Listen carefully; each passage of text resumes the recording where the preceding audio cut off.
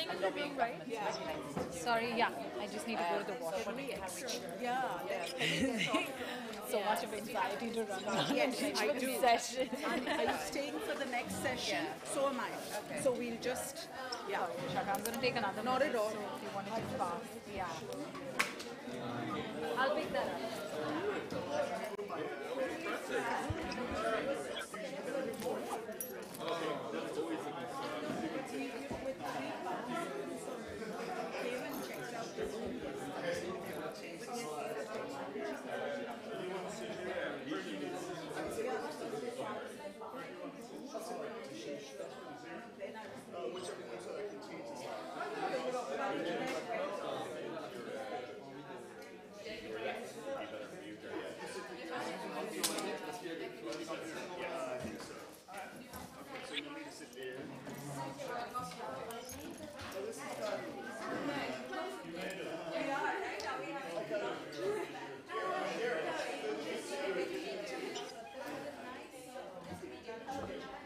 Okay.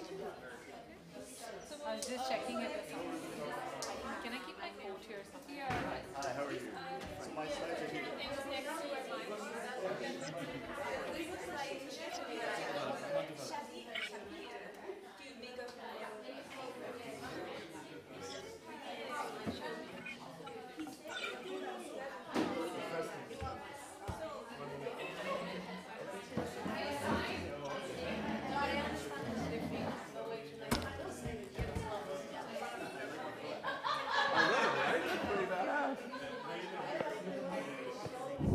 Muhammad, you should be able to hear the room.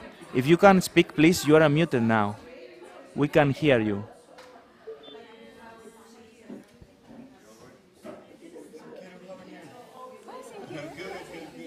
We will keep you unmuted, Muhammad. So if you want to talk through your phone, it should be heard in the room.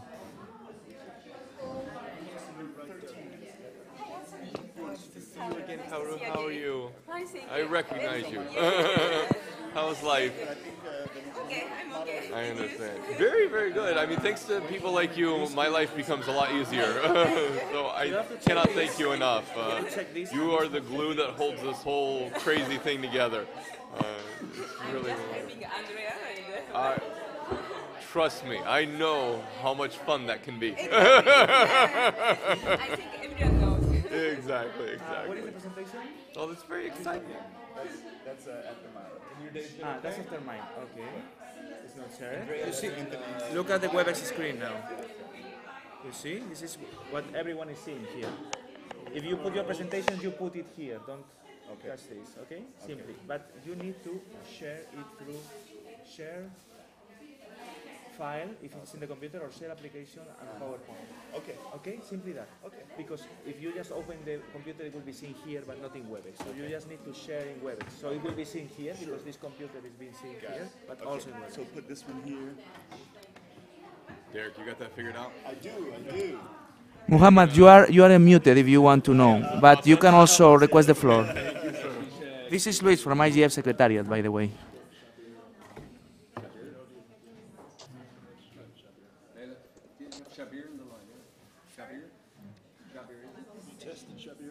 Let me do this. Shabir. Looks like he is not there yet. I don't see him. Hi. Hey.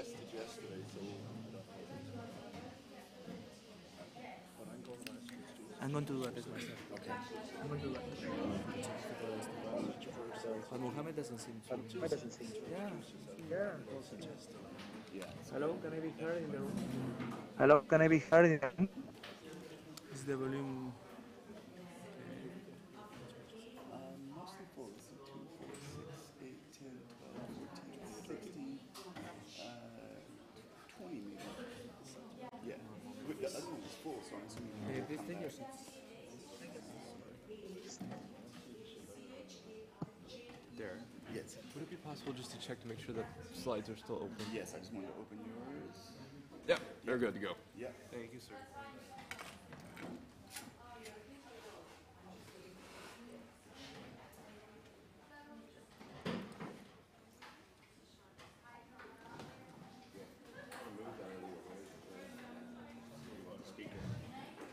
Hello, this is Luis speaking.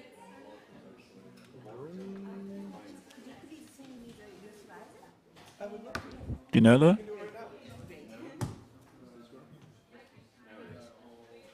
Gunilla? I can't hear it. Hello? Hello, I'm here, this Jerry. is speaking Hey, in the Jerry. room, but for some reason it cannot be heard. What is happening Oh. here? Let's see. The remote moderators. Hello, am I audible? It was working a while ago. Excuse me. Bonjour. Excusez-moi. Hello? Hello? C'est qui de la salle? Audio? C'est qui del Es que Jerry, am yo I nous audible? parlons sur WebEx et il n'arrive pas à la salle. Est-ce que vous pouvez voir la salle. si... Vous pouvez voir que si... I need to go to the computer, sorry. You need to, you see you are not sharing it. You need to share once you are done. So this one is sharing. The other one. So we need to share this one as well. Yeah, go to share. Look. Go to app, share, share application, Microsoft PowerPoint. You see? Okay, it's here, you see? No. Okay, great. Okay, but just try to put it, not, there is this window, stop this window, what is this window? You have to just put all the windows that are not used off. You see? Now it's perfect, you see? Okay. Now, if I want to go full screen. Yeah. No, do the full screen. No, not full screen because you will stop this. Okay, You so need to just full screen. just You make can it- just view and view. One moment, please. View. Preview view. Okay. Click there. You see, you have it bigger now. Excellent. Okay, and you can go down. Exactly. Okay. Perfect. Now the audio. If I speak through WebEx, it does not arrive to the room as it did before dans la session précédente in Marseille. Mais si je parle ici, regardez. Je parlais, je suis connecté sur WebEx, à mon ordinateur. Oui, et ça marche pas. Et je parlais. Là, ça marchait tout à l'heure avec on a eu le remote. Oui, voilà, je parlais et ça n'arrive. Où est-ce que ça doit arriver? C'est pour. Dans les speakers? En principe, ça a passé, alors ça marchait très bien. Ce qu'on va faire peut-être, c'est de reconnecter l'audio. Okay, then you will transfer. Audio connection. So disconnect the audio and I reconnect, okay? Okay.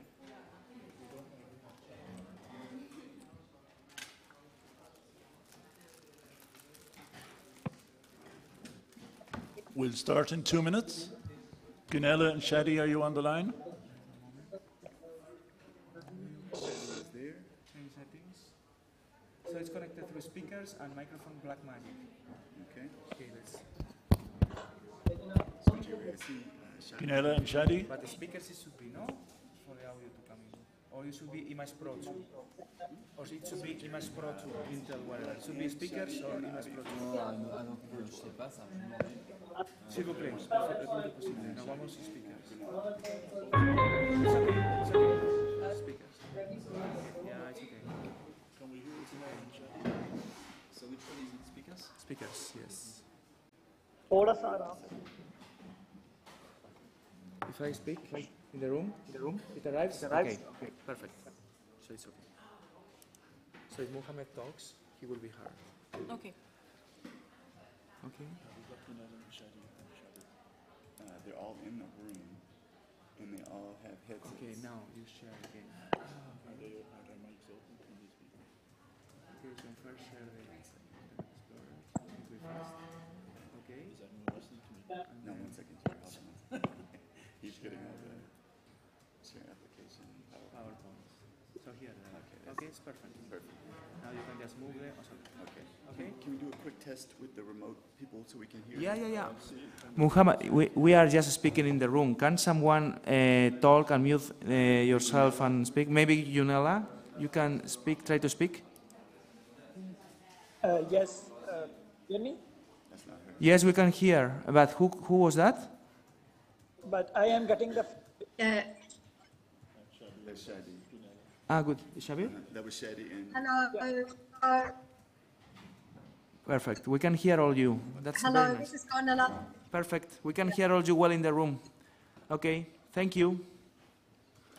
Okay, good morning, ladies, everybody. Thanks for coming back, those who came back, and thanks for all the new attendees who came in who weren't here before. My name's Jerry Ellis. I'm from Dublin, and I'm here chairing this session on behalf of the Dynamic Coalition on Accessibility and Disability, called 1.3 Billion Reasons for Making Your Technology Accessible.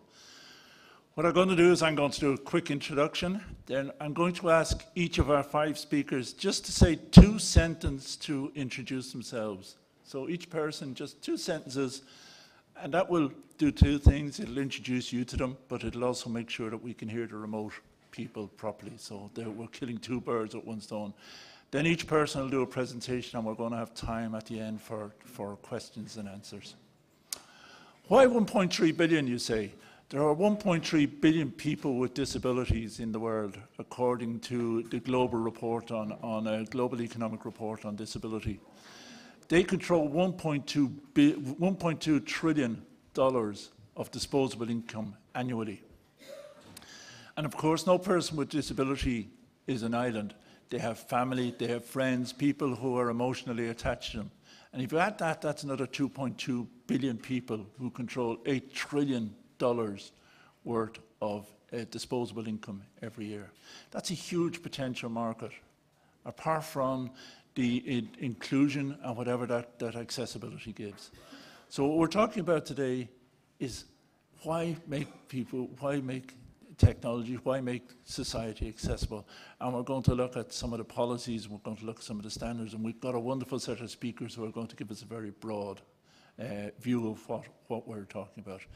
So first, Ginella, can you just give us 1, maybe 2 sentences about yourself?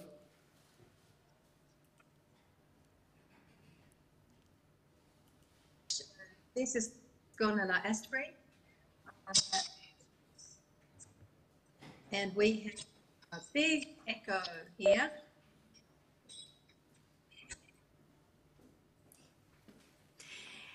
So I'm from Australia.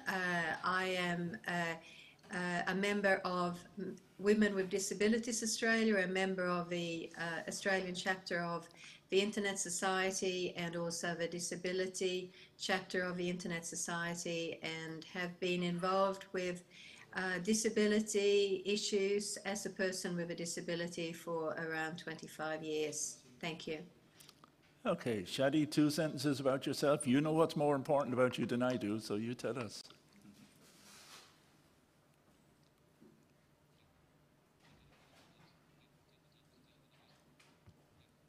Have we got Shadi? Hello, my name is Shadi Abuzara. I am taking from the captions that it's my turn.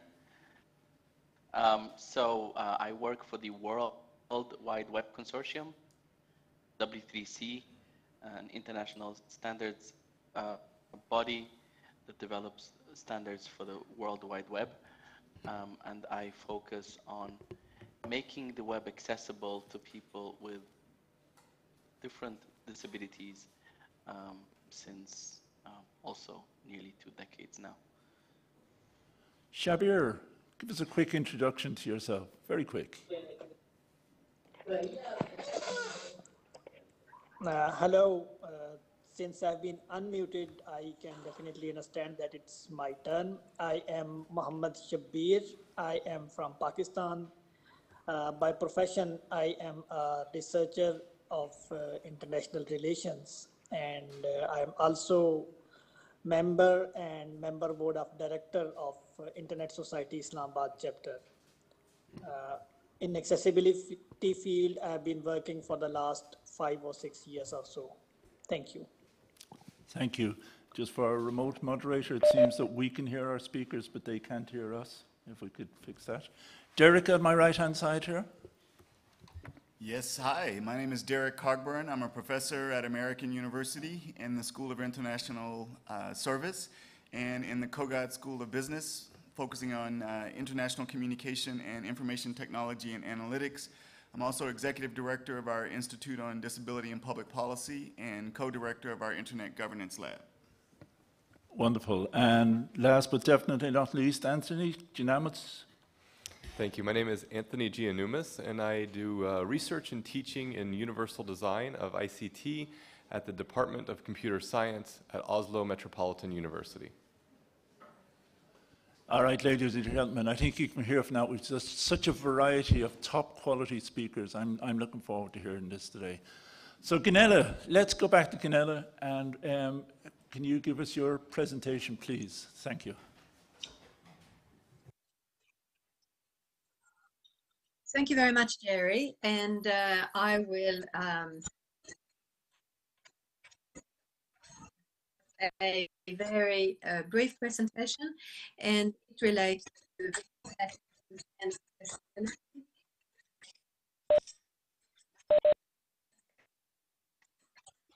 I still have a very bad echo, so I'll try and ignore that.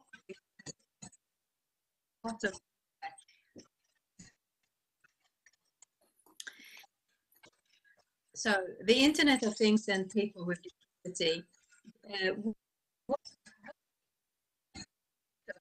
and it's called IoT for short. There are many different definitions, but you could say that it's a the Internet. And these are often everyday objects. It can be doorbells, machines. For example, the Internet Society mentions that shoes can track your heartbeat and alert you to health problems. A TV can record your movements and conversations, which is a bit scary for privacy reasons. And the smart transport systems, both public and private, as some examples. So I've already mentioned that with the rapid evolution of IoT, there's a lot of challenges to do with privacy, security, and also interoperability. And these sort of issues are mainstream issues and just as relevant to accessibility of IoT devices for people with disability. And I'll mainly talk about IoT in the smart home environment. In the past, people with disability, particularly physical disability, have used ambient assistive technology.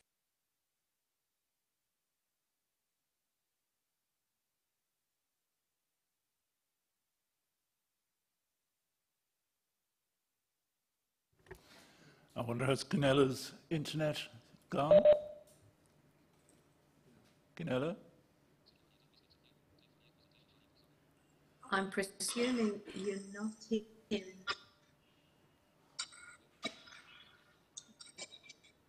I'm still getting the echo.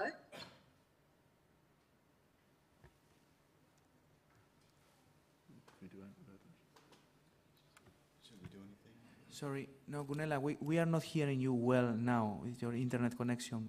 Probably, are you in Wi-Fi? You need to probably move because the audio also for the captioners is being very difficult to take. Gunilla? I continue. Yeah. Yeah, you are being very blurry. Your audio comes very blurry. Sorry. You need to have a better internet connection, or some part of your intervention was well heard, but maybe if you cannot recover it, you could maybe try to write it. But let's try, if you can, maybe a little bit more, and otherwise she can maybe talk a little bit later if you manage to have a better internet connection. Gunilla, maybe we'll move on to Shadi and come back to you after Shabir. Give you a chance to maybe redial in. Okay? Yes, that's okay. These are the trials and tribulations of international remote participation, ladies and gentlemen, so I apologize for that. Shadi, can we move on to you, and we'll come back to Gunilla in a few minutes? Shadi? Yes, hello. So I think the room needs, yeah, thank you for muting. I think that sometimes interferes with the speaker. I was actually hearing Gunilla speak, so, but anyway. Thank you, Jerry, for this opportunity.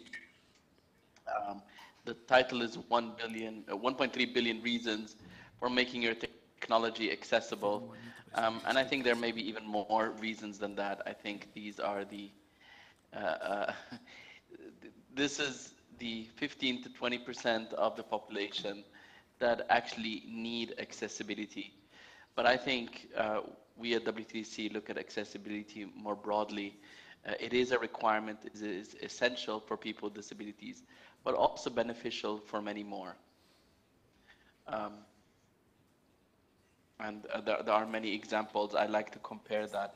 As a person with a disability using a wheelchair myself, I like to use the built environment as an analogy because that sometimes makes it a bit more tangible for people to understand and see what we mean.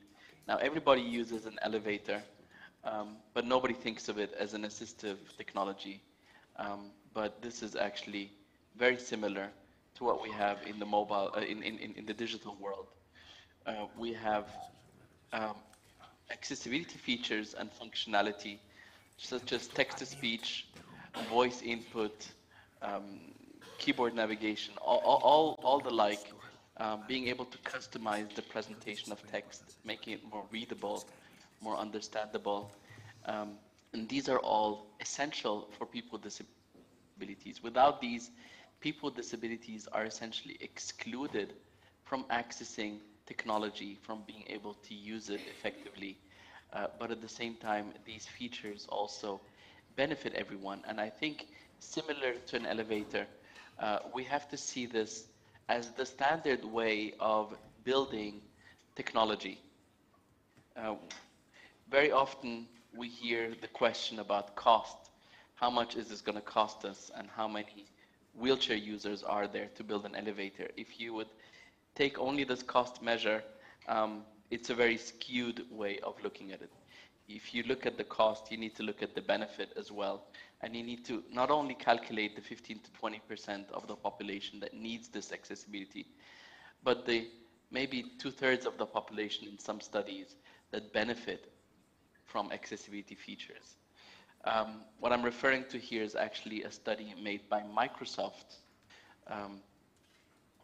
Already back in 2003, they commissioned Forrester Research to look at why they should invest in accessibility on their Windows operating system.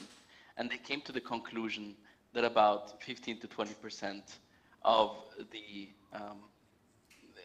American workforce, it was back then a study local to the US, that they require accessibility features in order to be able to use the computer. But that nearly 2/3 of the population actually benefit from these accessibility features. Again, these are things like captioning, like being able to increase the font size, being able to scan the headings or use text-to-speech to interact with the computer. And since then, they've actually changed the phrasing. Instead of using, calling it accessibility, they call it now ease of use, because this is what it is. It makes the technology easier to use for everyone and more accessible, specifically for people with disabilities.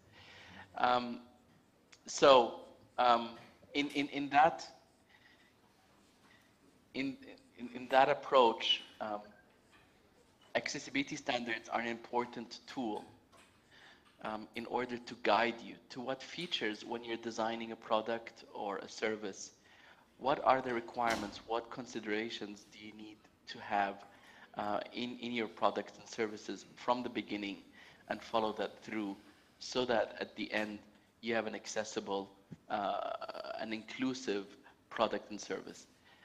And the standards from W3C, specifically here I want to mention the Web Content Accessibility Guidelines. WCAG is an internationally recognized standard for web content accessibility. And with web content, we really mean the broad definition of anything that is on the web. And today, this means videos and audios and forms and text and images, all these things on the web. Increasingly, these are accessed using mobile apps. Also, these are part of the web, in our view. Increasingly, even home appliances, digital televisions, all these things are now becoming web-enabled and part of the World Wide Web. and part of the Internet of Things, so to say. In addition to providing these core technical standards for accessibility, W3C also provides a lot of educational resources on how to apply these standards in practice, because part of the big issue that we think is part of the barrier to accessibility is not only the technical standards, but also the lack of awareness, the lack of knowledge and skills amongst many of the designers and the developers and people who are responsible, so the project managers and the executives, who are not aware of what the accessibility requirements are and how to apply them in practice. So this is part of our mission. We're more coming from the technical angle, and we try to explain these standards to the widest audience possible, in order to ensure that accessibility is included in all web products and services. Thank you. Thank you, Shadi. It's very interesting. I think the question of standards is so true. We need something to measure against. If you can't measure it, you can't manage it. Shabir, I think we'll move on to Shabir now. And can you give us your presentation, please? Thank you. Yes. Thank you, Jay. Hello and good evening. I hope you are very well and talk about very detailed in the responsibility and importance and significance of the standards. I will be talking about the challenges in the domain of accessibility and what are the differences, particularly as I see in developed and developing countries. A small disclaimer here that I am speaking on my personal behalf and not on the behalf of the institution or the university that I work for. So this is my personal opinion, and the speech that I am going to give here is my personal observation. So I may be wrong, and the list and challenges that I am going to highlight here is not exhaustive. It's unending, and anyone can add to this these challenges. But as I see, there are multiple challenges. Those relate to policy, awareness, and technical domains. First, a little bit, I will talk about the accessibility in Pakistan, as the country I hail from and I come from. Before I talk about the accessibility in Pakistan, when Shadi was talking about I will just refer to one thing. When Shadi was talking about the standards and the importance of following standards, I'll give you just one personal example.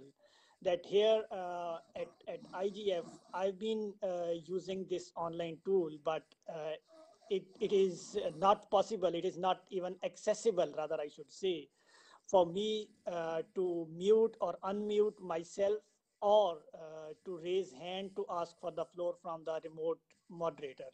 So this is just one example, and as some would say, these are small things, but in the longer run, these small things do matter. And if the standards are followed, then we also need to have some audits as well. Talking about the accessibility in Pakistan, there have been a number of efforts starting in 1980s. When a decade for accessibility for a person with disabilities at international level was celebrated from 1983 to 92. Mainly the efforts for persons with disabilities started at that time. From then, we have traveled a long journey. In 2009, Pakistan signed a United Nations Convention on the Rights of Persons with Disabilities. And in 2011, July 6 to be exact, government of Pakistan ratified it.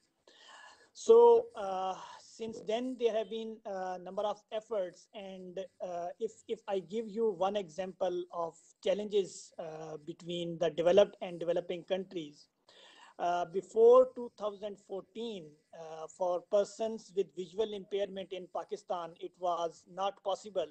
And even banks, private institutions, or the government banks would not allow a person with visual impairment to carry debit or credit card or use services of the banks. But in 2014, thanks to the governments, some government institutions, State Bank of Pakistan particularly, and some other organizations, we negotiated with the State Bank of Pakistan. It drafted a complete policy, and now banks are bound to give all the electronic services, including ATM, debit cards, credit cards, and all electronic facilities to visually impaired customers, as they would issue these facilities to any other customer. So this is just one example. If I list these challenges of accessibility for persons with disabilities, I see these are main 4 challenges. There may be, again, I would say, multiple issues, and we can discuss this in the interactive session exhaustively. First of all is the limited low income versus high cost of the technology.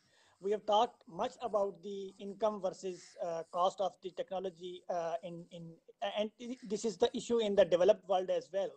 But when you come to the developing countries where GDP ratio is already low, the technology versus cost of the technology is very high. Second is the absence of the accessibility policy, or there is a gap between what policy state and what is practiced.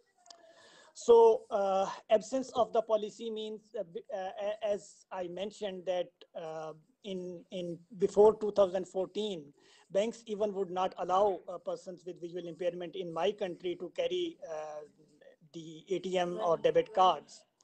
But now there is a policy, but there are a number of things to work on.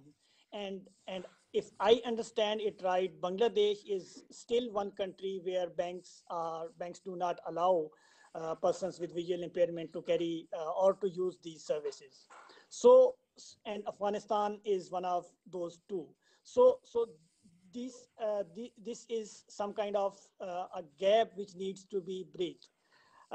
Then there is a gap between what policy states and what is practiced. Sometimes it happens that policies are made for persons with disabilities, but the difference between developed and developing countries is that the developed countries, they have strong legal and institutional norms, and the institutions, they made the companies and the people to follow up on the accessibility rights. For instance, if there is some issue that comes under the Section 508 in United States, the companies and even the government institutions can be dragged into the court. So people have been fighting cases on those as well. But in certain developing countries, it becomes difficult. Then there is lack of awareness about accessibility, sometimes by developers, then the service providers and persons with disabilities themselves. Developers, Shadi talked about in detail. Service providers, sometimes like banks and other institutions, they do not know when they are procuring some technology for their newly started or newly installed buildings or infrastructures. They do not, sometimes they have a lack of awareness about the accessibility features and what accessibility they can use.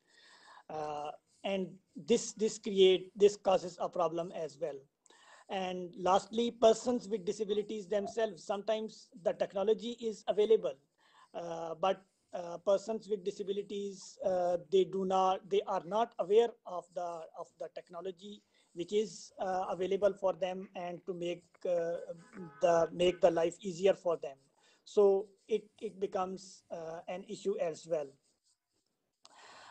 Lack of accessibility training, this is another issue, and this I have been talking about here in Pakistan, and we are hoping that a couple of universities have started now including training in the BS programs.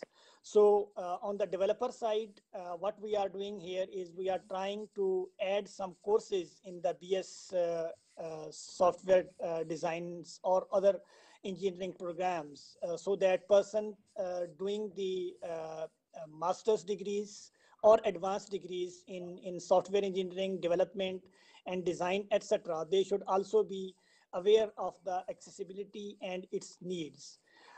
Because what happens is that if you teach a student for 4 years just the design for the businesses, then it becomes difficult for them to follow the accessibility standards and to relearn from the relearn so as to include the accessibility issues or standards in their designing or the development side.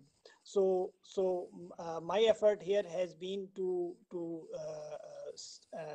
encourage students and faculty, particularly faculties, to offer such courses on which made the students about awareness and significance of the persons with disabilities and their issues.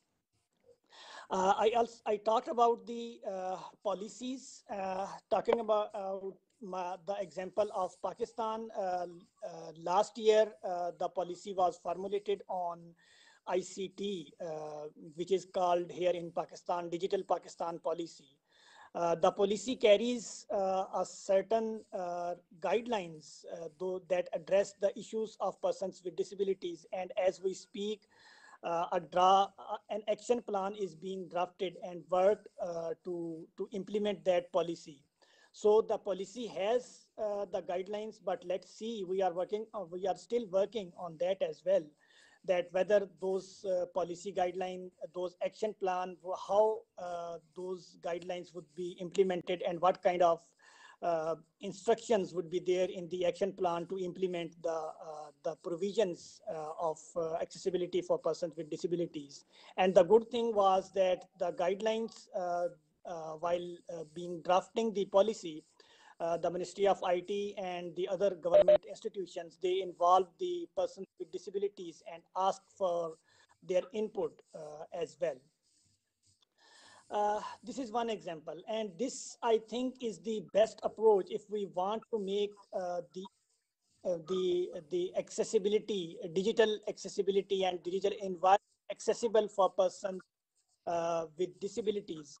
We also need to follow a policy which includes the input by the persons who are actually suffering from the disability, because it is them who will have to live with the results. And often, more often than not, developing countries, it happens that policymakers, they consider themselves all-knowing, and they say that whatever we do or whatever we think is the best option, this perhaps is the wrong way. We somehow need to change this approach. Lastly, I would say that the title of this workshop talks about 1.3 billion reasons.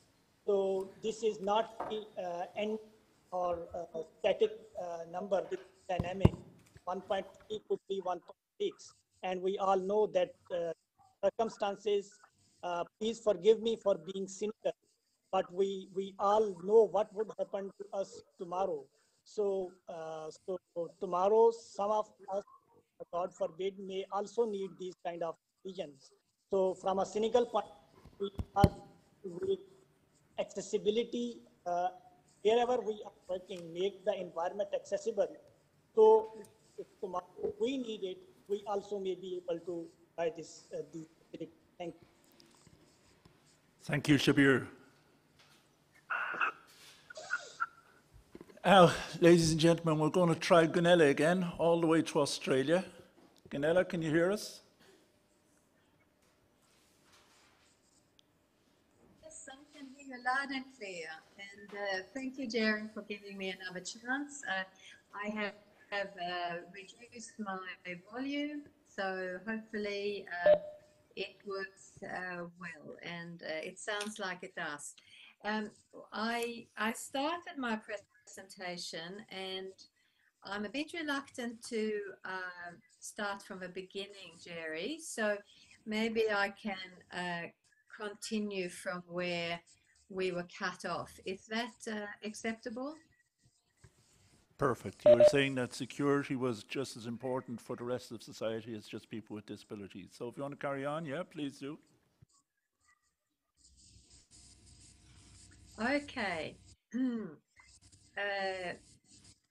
Right. So we were talking about people with physical disability using ambient assistive technologies, which used to be called environmental control units. And they're designed to support independent living. They could control lighting, doors, heating, entertainment, and security systems, and were integrated through accessible interfaces through voice commands or other specially designed control systems. And these assistive technologies were very expensive. Now we see Google, Amazon, Apple, and many other major corporations offering smart home systems for the general public at low cost, which is really great. But now people with disability may encounter new barriers due to the lack of interoperability between devices and inaccessible user interfaces.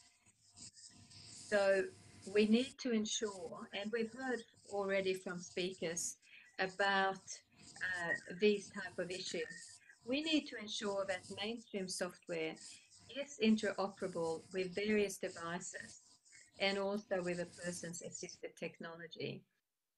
So, for example, and I think it's an example Shadi has used previously, is a home assistant device can turn on or off a TV, but not able to turn on captions on the TV. So the way interfaces communicate with each other may be limited due to business decisions to operate in a closed or semi-enclosed environment. In other words, with particular operating systems and hardware and software as part of that.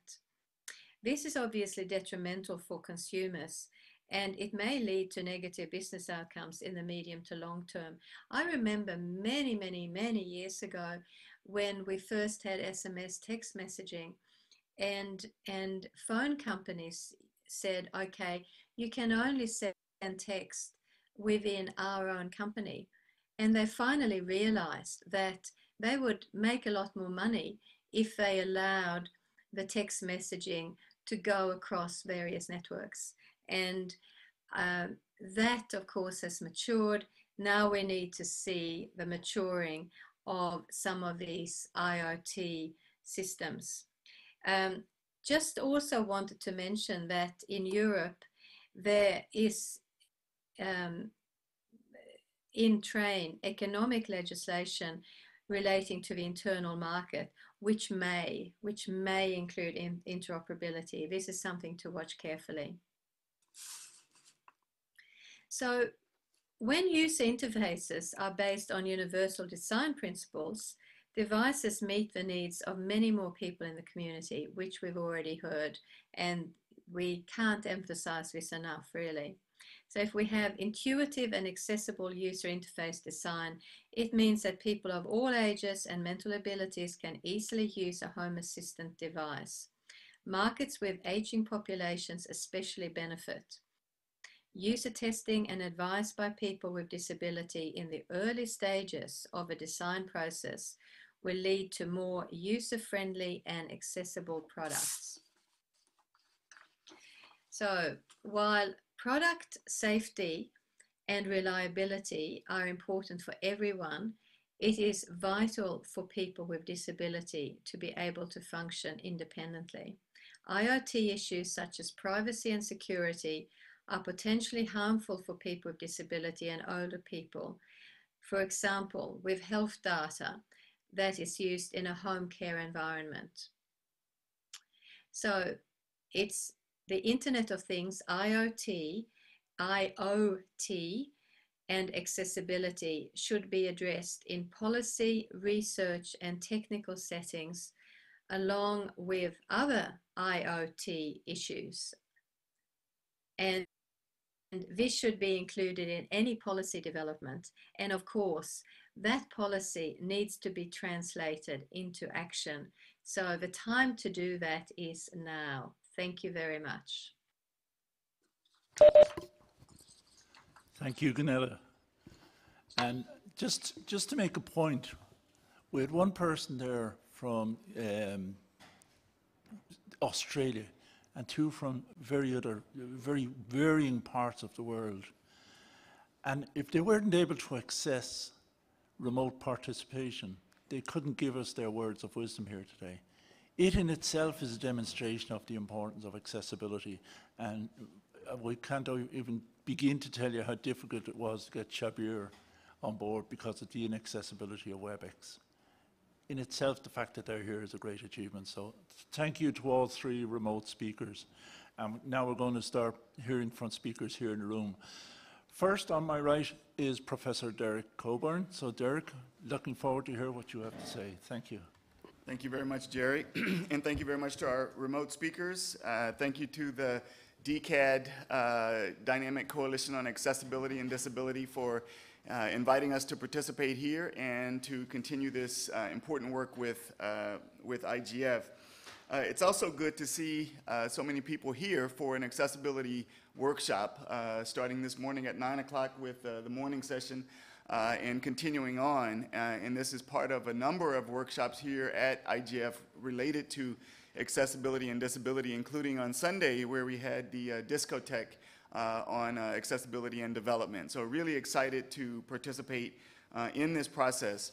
And I want to share a little bit about disability inclusive development as we think about how do all of the various policy frameworks that we're talking about really accelerate disability inclusive development around the world. So I want to do 4 things this morning. I'd like to say a little bit about big data and text mining. I should have given you my full title that I moderated, Understanding Disability Inclusive Development Through Text Mining, IGF, SDGs, and the CRPD. So I'll start this morning by saying a little bit about what we mean by big data and text mining, some of the kinds of data that's available for this work. I'll give you a methodology to use. Some of you may be interested in pursuing some of these techniques. And I'll give you some key approaches that we use within that methodology to answer questions and problems from big data text mining sources. And then I'll try to do, with whatever time I have left, 3 brief case studies looking at text mining around the Internet Governance Forum, the Sustainable Development Goals, and the CRPD. So first, let me say a bit about big data analytics and text mining. So Internet governance research has been around since the mid to the late 1990s. As an interdisciplinary research domain. And if you look on the screen here, I have a slide showing Google searches for internet governance. And you can see that around 2005, 2006, it got a big boost, which was focused on WSIS. The World Summit on the Information Society really accelerated how many people think about internet governance research and moved a lot of people into this process. Some of you that may be here on Thursday, the GigaNet, the Global Internet Governance Academic Network, will hold its 13th annual symposium associated with IGF on Thursday. So big data is focused on what some people call the 3 V's of big data: volume, velocity, and variety. So there's a lot of it. It's coming very fast, and there are many different types of data that we can use for big data analytics. In particular, text is one of those largest sources that tends to go unutilized the most. So for yourself right now, think about the sources of text that you can imagine that are available for project work. So archives of international organizations, meeting transcripts such as the IGF meeting transcripts, email listservs, reports, speeches, social media, legal documents. All of these are available for us with the growing amount of computational tools. Now, some of the tools are commercial tools, and what I'm going to show you today are some of the commercial tools that we use. It's called the Provalis Pro Suite. But there are also open source tools that we use and that I teach in my classes, such as R, which is an open source data management software. So the methodology we use for this is called the CRISP-DM. It stands for Cross-Industry Standard Process for Data Mining. I like to promote this because many people don't know how to approach data mining projects. And this is a very straightforward way of thinking about a data mining project. It starts by very clearly identifying what's the purpose, what's the problem that you're trying to address through the data. So you think about all the text that you have, what kind of problems might you want to address with that text? What's the availability of that data? Then you have to prepare the data. You have to develop and assess models that allow you to analyze that data, evaluate your findings, and then deploy the results, and rinse and repeat as necessary. So this is a very standard process for data mining. So quickly, I want to talk about some of the approaches that we take through data, and then I'll turn to our case studies. So the first are what we call inductive approaches. So you have a big corpus, and you're trying to understand what's in that corpus without coming to that corpus with any specific questions. So you want to know what are some of the key trends and themes and patterns in that data. How does that change over time? How does it change by key variables such as maybe date or organizational type or person? So you can take an inductive approach. You can do descriptive analysis of keywords, of key phrases. You can use a technique called entity extraction, where you can do topic modeling, and you can pull out named entities out of a data set. You can also take a deductive approach, which means you're going into the data set asking specific questions. Are the things that I'm looking for there or not? Or to what extent are these concepts available? And there's a technique that we use that I'll show you in a moment called categorization model development or dictionary development, which allows us to build a model, a semantic model around a concept, and we can see if that concept is in the data or not. And then we can use machine learning, and we can use classification models, both supervised and unsupervised machine learning approaches. So with that, I'd like to turn to 3 case studies to look at some of these techniques. And the first will be the IGF, and then if I have time, I'll turn to the SDGs and the CRPD. And the reason that this is important, as I mentioned on Sunday, is we're in what I consider to be an important time, where there's the convergence of a number of disability inclusive development policy frameworks globally. So we have the main one that my colleague Jerry talked about earlier, the CRPD, the Convention on the Rights of Persons with Disabilities, which he introduced as a human rights, the first human rights treaty of the 21st century. It's also a development instrument. So it's a treaty that is both a human rights instrument and a development instrument. It is comprehensive, addressing almost every area of life, from awareness raising, recreation, education, culture, almost independent living, access to justice. So the treaty is very, very comprehensive. But we also have the Sustainable Development Goals and the High-Level Political Forum, the WSIS plus 10 policy processes, including the IGF that was renewed in that process, Habitat 3 in the New Urban Agenda, which focuses on inclusive cities that I know my colleague Anthony also focuses on, as well as the Global Platform for Sustainable Disability Inclusive Disaster Risk Reduction in the Sendai framework. So all of these global policy frameworks are related to persons with disabilities. And so we have an opportunity now to advance disability inclusive development faster than we might have been otherwise. So what we want to do is to look at how each of those, or many of those frameworks, are actually advancing the cause of disability inclusive development. And we start with the IGF. So when we look at the IGF, we know that we've now had, this is our 13th IGF. And our study around the IGF is looking at what has the IGF talked about over its 12 years. What have been the key focus areas, key concepts, key themes within the IGF, and in particular, to what degree has the IGF talked about disability and some of the other specific frameworks. So we have an opportunity of 12 years of transcripts from the IGF, driven in large part by the Disability and Accessibility Coalition, a dynamic coalition, because of the focus on making transcripts available for persons who are deaf and hard of hearing. It's also of universal design benefit to everybody who's in the room to be able to draw from the transcripts. And there's an ancillary benefit of now being able to have 12 years of transcripts to be able to mine. And so you think about everything that is said during the formal sessions and the workshops at an IGF. Think about all the sessions that are going on right now where you've chosen to be here with us, but there are all the parallel sessions that are going on right now. And this technique allows us to be able to mine those transcripts to see what we actually talked about. So what were the key themes at the IGF over 12 years? So if you look across all 12 years of the IGF from 2006 to 2017, the most dominant phrase that was talked about that we have access to was human rights. So IGF has been a human rights-driven vehicle. It's talked about human rights, freedom of expression was next. We've talked about developing countries, young people, stakeholder, data protection. But if you look across the IGF, you also see, using another technique called entity extraction, you see women, cybersecurity, Internet of Things, blockchain, and so forth. This is another technique called hierarchical cluster analysis.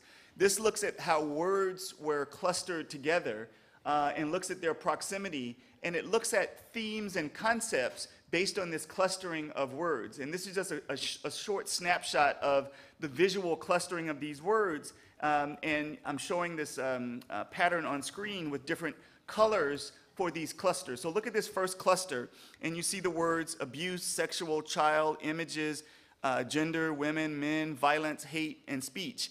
So this cluster, and you can adjust how tight or loose you want these clusters to be. This is obviously a cluster that was talked about at IGF related to child sexual abuse and violence against women. You can look at, on the far right-hand side, smart city devices and Internet of Things, another cluster. So this is all coming from the text itself. Perhaps somebody who didn't even attend any of the IGFs is now able to get a really strong sense of what's here within the IGF. We can also look at top phrases over the different periods of time. And so you can see disability and accessibility were both very active concepts in the IGF.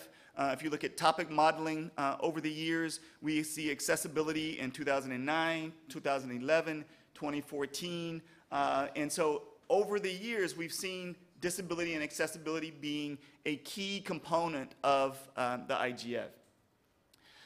Now I want to change to look quickly at the other two bonus case studies in my remaining 2 minutes here. First, I'll just say a little bit about the SDGs and then a little bit about the CRPD. In fact, let me just jump ahead to the CRPD. I think that's probably most important. So when we look at the CRPD, every country is required to submit a state report on how much progress it's making in implementing the CRPD. So Article 33 of the CRPD talks about state implementation. So we had a book that came out 2 years ago looking at Southeast Asia and implementation of the CRPD in Southeast Asia. In order to do this, it was a very expensive project. We had to have teams of researchers on the ground in each of the 10 countries in Southeast Asia, and we were able to make a lot of progress looking at what they focused on in Southeast Asia. But we wanted to look at the rest of the world, and we couldn't do that. We don't have teams on the ground in the rest of the world. And so what we did was we looked at all of those shadow reports. We created a corpus, a data set, a text-based data set of all of the state reports that have been submitted, as well as all of the shadow reports. So we have 88 state reports and 103 shadow reports. And we built what's called a categorization model, which let us look at the Article 33 implementation components, which says there should be a focal point and a coordination mechanism. There should be an independent human rights evaluation process based on the Paris principles. And the third is that there should be civil society and DPO involvement. It should be multi-stakeholder. So we drilled down into each of those 3 categories. That's why it's called a categorization model, to develop subcategories and then to develop specific words and phrases and rules that will let us tease out what are these state reports focusing on, how much progress has been made in each of these 3 areas. And we can see very quickly here that almost all of the attention in the state reports has been focused on setting up the focal point, the intergovernmental focal point and the mechanism to be able to move forward, which is a good place to start. Less has been focused on the independent mechanism. In fact, almost no work has been put into the independent mechanism, the Paris principles, and so forth. So over time, I'm going to stop there, Jerry, and I look forward to any questions or comments that we might have later. Thank you, everyone. Thank you. That was fascinating. It just shows, though, what we see, or what many of society sees as just something for people who are deaf or whatever, can be taken and used by academia, be taken and used by people who are interested in gender or any other issue, and used in that way. And it's not just for people with disabilities. As Gunilla and others said earlier, accessibility is not just about people with disabilities. Our last speaker, but by far not our least speaker, is Anthony. And I'm not going to even try and announce his second name again. So, Anthony, 13 minutes, go. Thank you, Jerry. I will briefly be discussing today a bit about lifelong learning and inclusive education in Norway, and how we can really use ICT to help promote these activities. For those that don't know, lifelong learning is basically learning in its purest form. It's self-directed, it's voluntary, it's ongoing throughout a person's life course. And it could be for personal reasons, pursuing knowledge for the sake of pursuing knowledge. It could be for professional reasons, to upskill or to become more competitive on the job market. But fundamentally, lifelong learning helps to promote social inclusion and active citizenship, which is a huge component of just participation in society. Now, it's important to start off by saying that in Norway, we very much look at disability as a component of the aging process. It's a component of life. Statistically, we are all very likely to experience disability in some shape or form, particularly if we live long enough. Norway's focus on disability and inclusion is really rooted in the concept of universal design. And I have a very short video I'd like to play you from the Norwegian government's.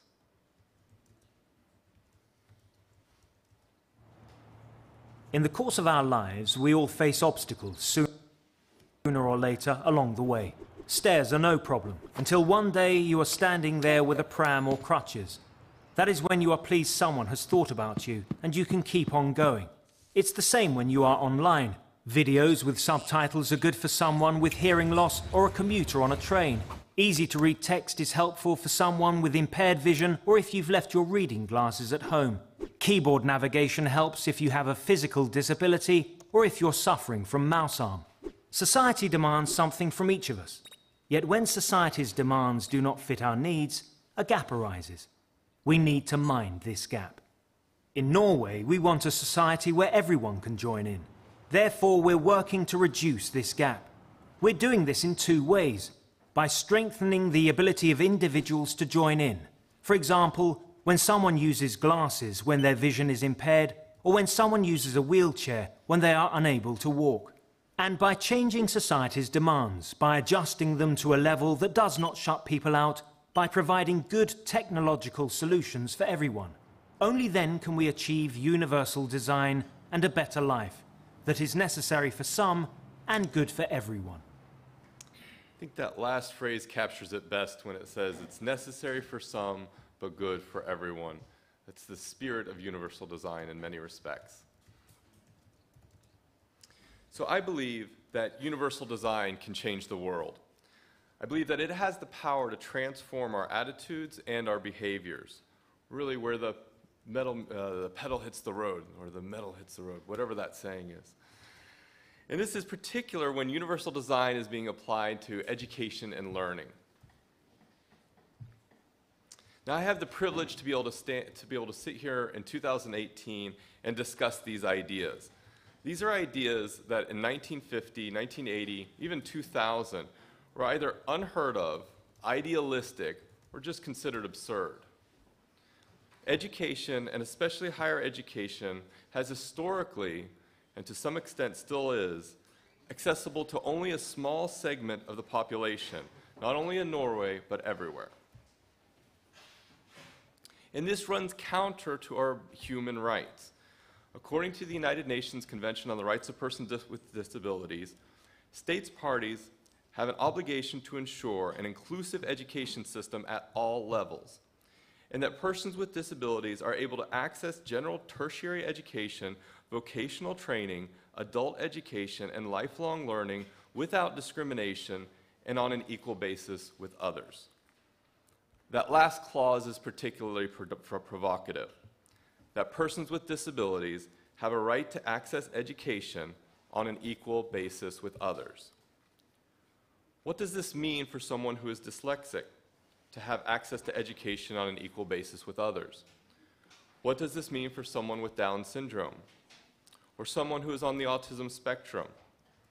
And since we're also talking about lifelong learning, what does it mean for someone who has dementia or Alzheimer's to have access to education on an equal basis with others? Now, I'm a researcher, and I can unequivocally say we have no idea. We have some knowledge about how to make some things work for some people some of the time, but we have no clue how to approach a system, an institution, like the learning and education institutions we all have in our countries, in a way that makes them truly universally designed.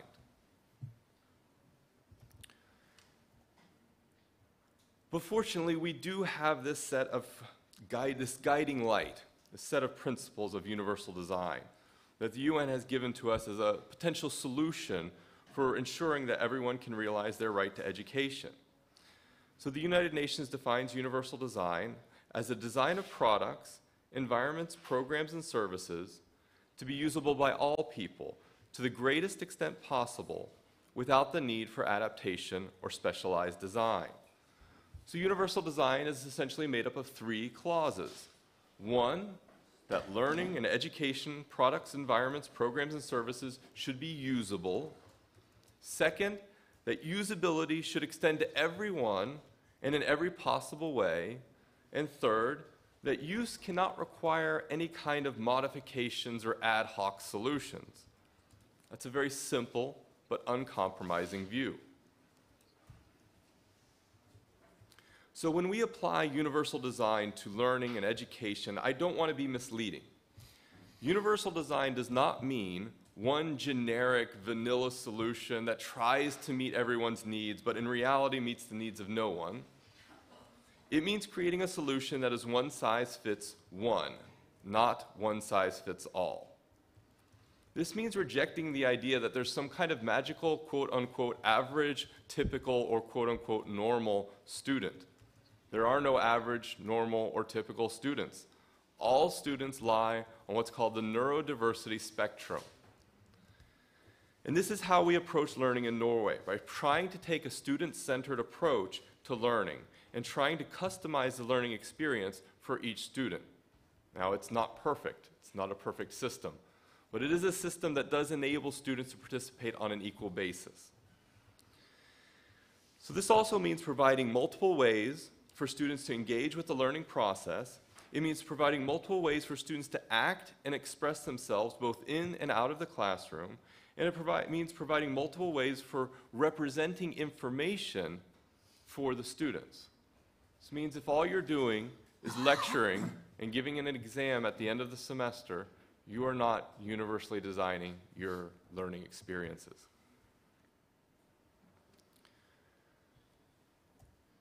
Now, when we talk about accessing education from a universal design perspective, we're focusing on removing barriers that emerge when an individual engages in a specific learning activity in a specific educational environment.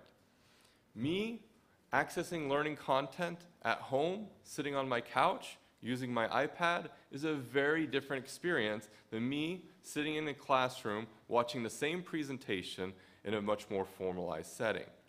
The barriers that emerge in one environment may not be the same barriers that emerge in another environment. And we have to be conscious that learning, and in particular lifelong learning, is carried out in multiple different settings.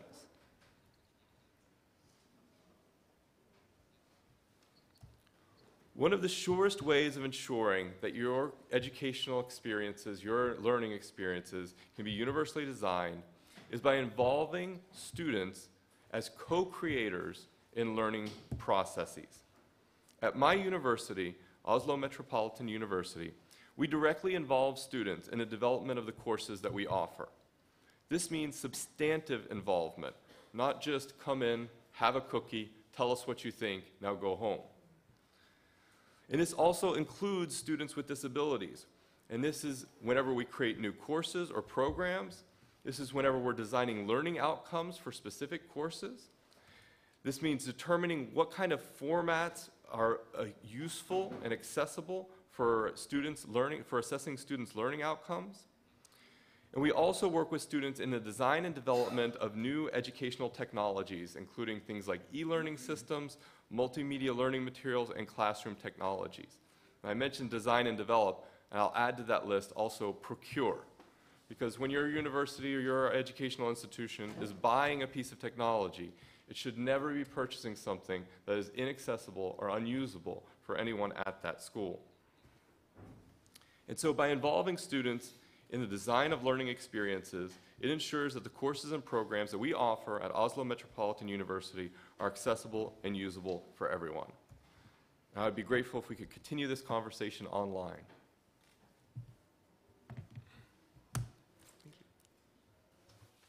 Thank you, Anthony. That was excellent. Unusual for IGF, we're actually ahead of schedule because some people didn't use their full allocation of time. So we've got plenty of time for questions and answers. First, can I ask the remote moderator, can our remote participants hear what's being said in the room? Yes, of course. Yeah, Shadi and Gunella and Shabir? Yes. Excellent, so you can join in the conversation. Keuro on my left here is going to be my spotter, seeing that I'm blind. So Shabir, or Keuro, do we have any questions?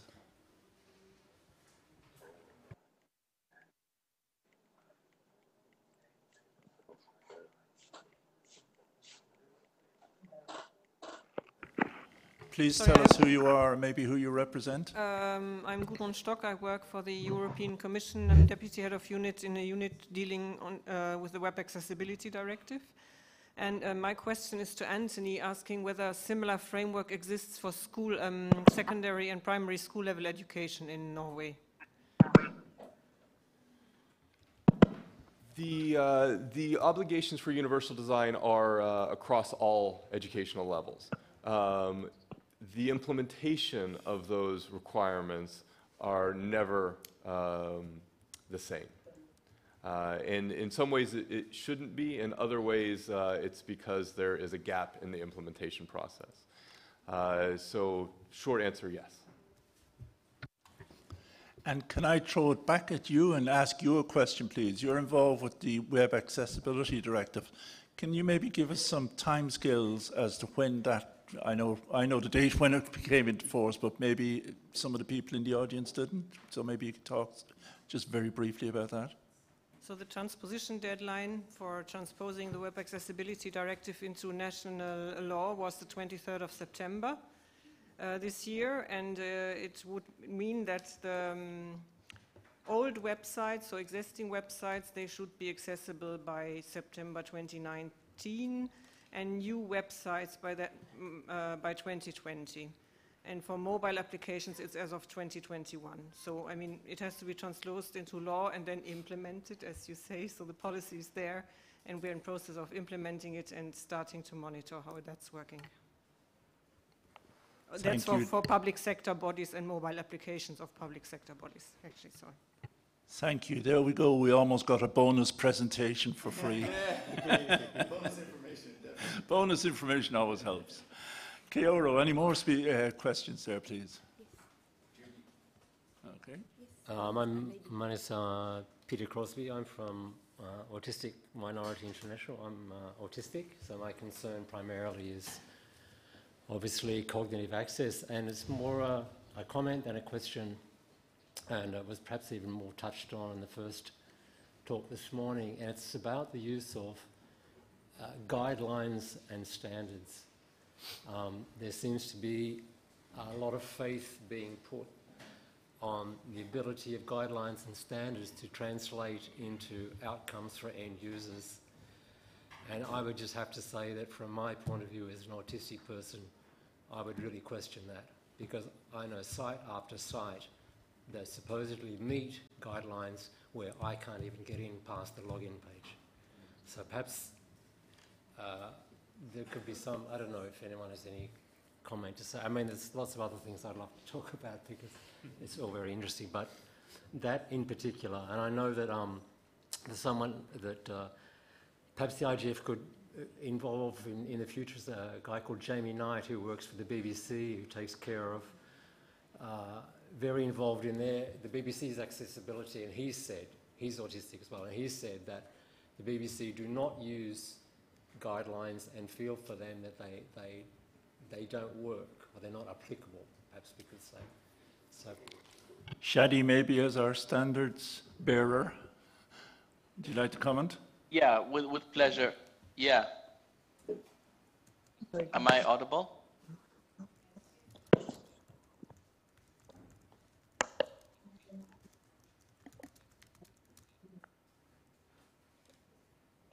Have we lost Shadi? Am I audible now? Yeah. Yeah. Okay. Sorry. I'm never sure when I'm muted here. Absolutely. The area of the broad area of people with cognitive and learning disabilities, including mental and behavioral disorders as well, is indeed an area where accessibility guidelines and standards need far more improvement. And I'm saying this as a self-critique as well. This is an area where we have done some improvements in WCAG 2.1, but there's still many ways to go. I think it's also a research challenge in many cases, many situations. The actual requirements, the actual user needs are not well understood. There is a lot of progress right now on so-called personalization semantics, work that would allow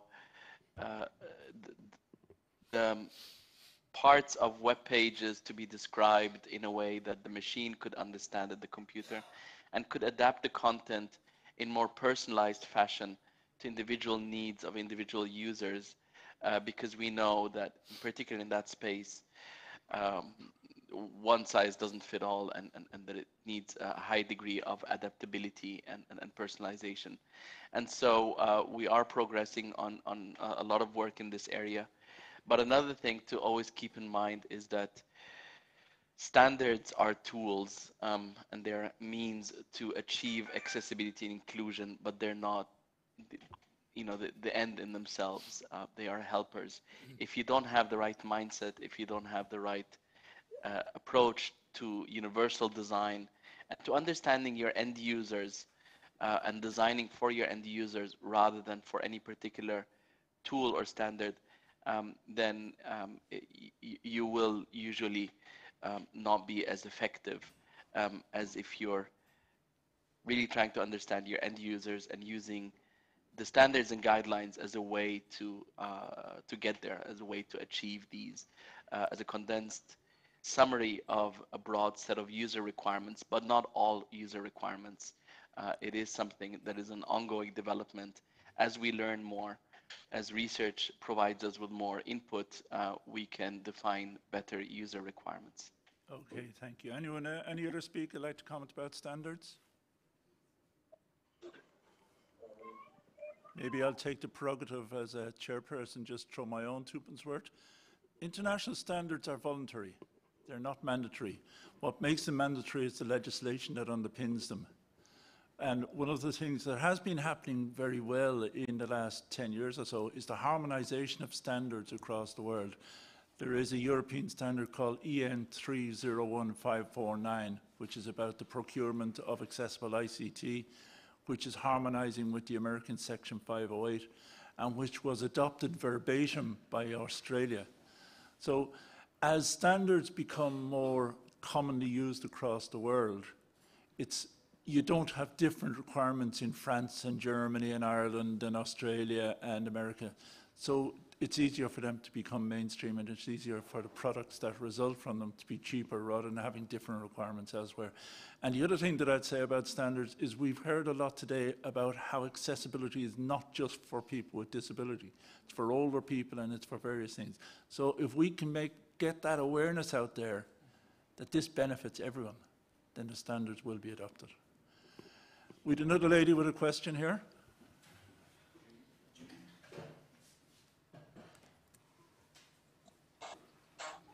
Thank you, Jerry. Judy. My name is Judy Okite. I come from Kenya.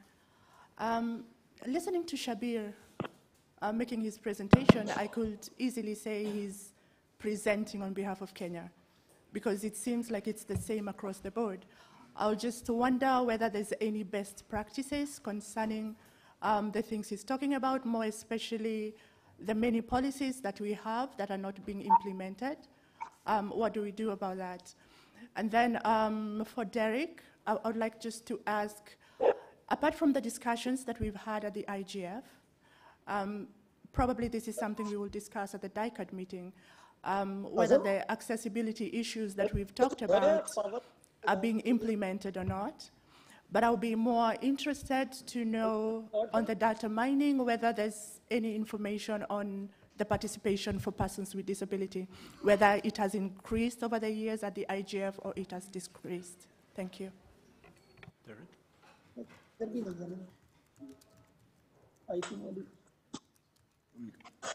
Want me to go, Jerry?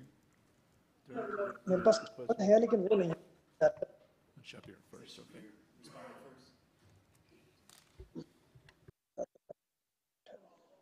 Shabir, did you want to come in on that? We'll give the remote participation first.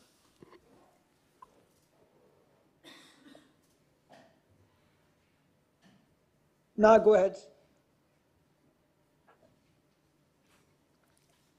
Okay, Derek, the question, is there more participation by people with disabilities at the IGF? Have you in mind that? So the data set that we're looking at is the transcripts from the sessions, so the main sessions. And if you go back, Anthony, I don't know if you can switch over, but if you go back, keep going on, back.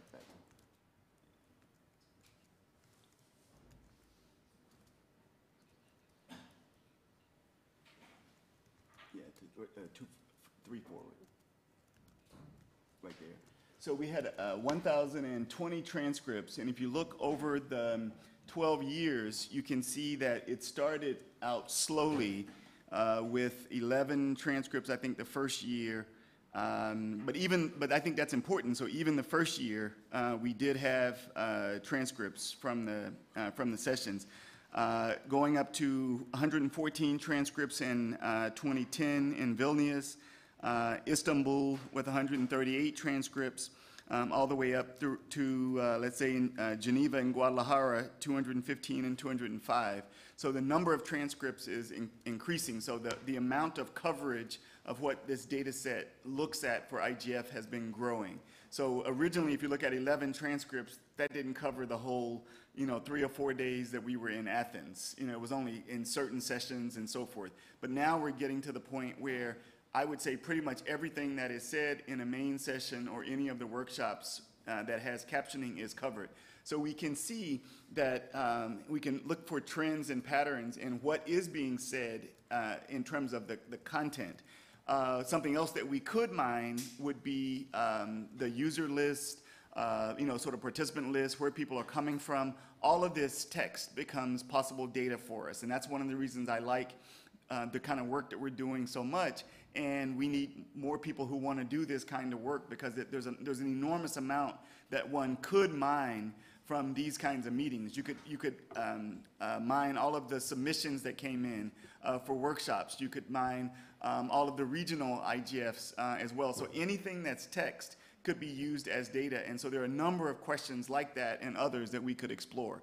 And so in terms of the people with disabilities that are participating, I don't think that's indicated anywhere on the participant list or anything like that, but in terms of the content across IGF that's related to disability, we could mine a whole range of those kinds of issues. And like I didn't get to show with, I was going to show you cybersecurity and how that as a concept unfolds. If there's a particular topic that you might be interested in, such as universal design, for example, or accessibility standards. So you can build a categorization model that can be simple or complex around just that concept and see how that concept has unfolded over the course of the 12 years. So I'd be happy to work with you or anybody, Judy, to think about things that you might be interested in looking for in this data set to see if it's there or not. Thank you, Derek, and thank you, Judy, for the question. Time for one last one.